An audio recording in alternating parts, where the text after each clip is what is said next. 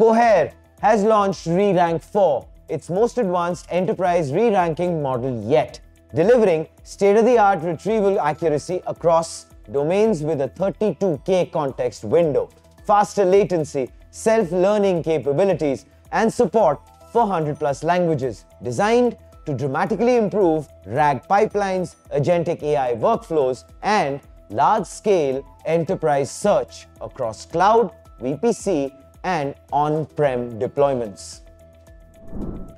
India has climbed to number 3 globally in AI in Stanford Human-Centered Artificial Intelligence, which stands for HAI's 2025 Global AI Vibrancy Tool, up from number 7 in 2023. This is driven by world-leading AI talent and developer activity, even as gaps in compute, frontier research, depth, and capital are pushing the government to accelerate the India AI mission, sovereign foundation models like BharatGen and Sarvam, and a broader semiconductor HPC quantum build-out to convert talent into durable national capability.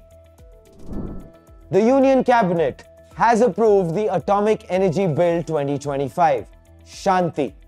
opening India's civil nuclear sector to regulated private participation to scale capacity from 8.8 gigawatts to 100 gigawatts by 2047, deploy indigenous SMRs, modernize safety and liability norms, and of course, secure clean base load power for AI, semiconductors, and industrial growth.